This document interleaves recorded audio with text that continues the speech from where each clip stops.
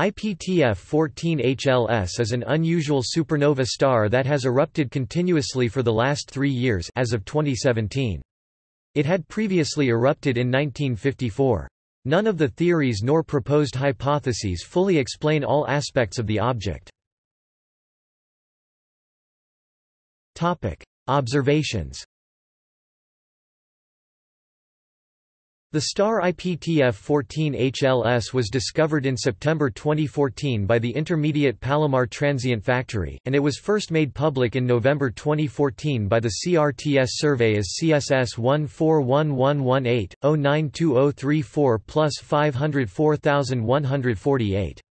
Based on that information, it was confirmed as an exploding star in January 2015. It was thought then that it was a single supernova event type 2P that would dim in about 100 days, but instead, it continued its eruption for more than 600 days while fluctuating in brightness at least 5 times. The brightness varied by as much as 50%, going through 5 peaks. Also, rather than cooling down with time as expected of a Type 2P supernova, the object maintains a near-constant temperature of about 5,000–6,000 K. Checks of photographs from the past found one from 1954 showing an explosion in the same location. Since 1954, the star has exploded 6 times. The principal investigator is IAIR Archive. His international team used the Low-Resolution Imaging Spectrometer on the Keck I telescope to obtain the spectrum of the star's host galaxy, and the Deep Imaging and Multi-Object Spectrograph on Keck II to obtain high-resolution spectra of the unusual supernova itself. The host galaxy of IPTF14hls is a star-forming dwarf galaxy, implying low metal content, and the weak iron line absorption seen in the supernova spectra are consistent with a low metallicity progenitor. The study estimates that the star that exploded was at least 50 times more massive than the Sun. The researchers also remark that the debris expansion rate is slower than any other known supernova by a factor of 6, as if exploding in slow motion. However, if this were due to relativistic time dilation, then the spectrum would be red-shifted by the same factor of 6, which is inconsistent with their observations. In 2017, the expansion speed was constrained to approximately 1,000 km per second. Future observations. IPTF14hls is an ongoing event. Multi-wavelength observations are necessary for understanding the nature of such a peculiar event, and when it finally becomes a remnant nebula, new clues as to the nature of the progenitor star and the explosion mechanism may be revealed. Archive's team plans to continue monitoring the object in other bands of the spectrum in collaboration with additional international telescopes and observatories.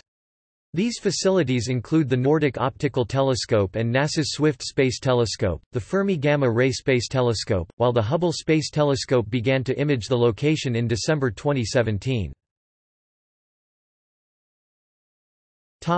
Hypotheses.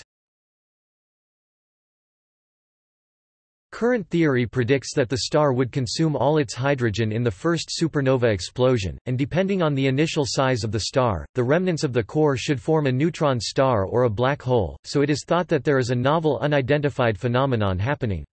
There is no known theory that explains the observation. None of the hypotheses listed below can explain the continued presence of hydrogen or the energetics observed.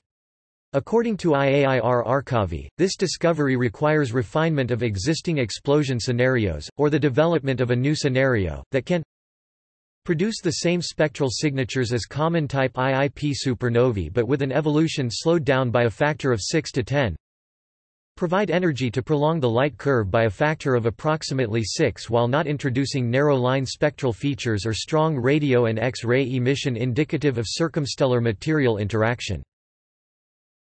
Produce at least 5 peaks in the light curve. Decouple the deduced line-forming photosphere from the continuum photosphere. Maintain a photospheric phase with a constant line velocity gradient for over 600 days. Antimatter. One hypothesis involves burning antimatter in a stellar core. This hypothesis holds that massive stars become so hot in their cores that energy is converted into matter and antimatter, causing the star to become extremely unstable, and undergo repeated bright eruptions over periods of years. Antimatter in contact with matter would cause an explosion that blows off the outer layers of the star and leaves the core intact. This process can repeat over decades before the large final explosion and collapse to a black hole. Topic: Pulsational pair instability supernova. Another hypothesis is the pulsational pair instability supernova, a massive star that may lose about half its mass before a series of violent pulses begins. On every pulse, material rushing away from the star can catch up with earlier ejected material, producing bright flashes of light as it collides, simulating an additional explosion. See supernova imposter. However, the energy released by the IPTF14hls supernova is more than the theory predicts. Magnetar. Magnetar models can also explain many of the observed features, but give a smooth light curve and may require an evolving magnetic field strength. Shock interaction. Another hypothesis, based on the light spectrum, suggests it is a clear signature of shock interaction of ejected material with dense circumstellar material. In December 2017, a team using the Fermi Gamma Ray Space Telescope reported that they may have detected in IPTF14hls, for the first time, high-energy gamma ray emission from a supernova. The gamma-ray source appears 300 days after the explosion of IPTF14hls, and is still observable, but more observations are needed to verify that IPTF14hls is the exact source of the observed gamma-ray emission. If the association between the gamma-ray source and IPTF14hls is real, there are difficulties to model its gamma-ray emission in the framework of particle acceleration in supernova ejecta-produced shock. The energy conversion efficiency needs to be very high, so it is suggested that a jet anisotropic emission from a close companion may be necessary to explain some of the observed data. No X-ray emissions have been detected, which makes the interpretation of the gamma-ray emission a difficult task. Common envelope jets. This hypothesis suggests common envelope jets supernova imposters resulting from a neutron star companion.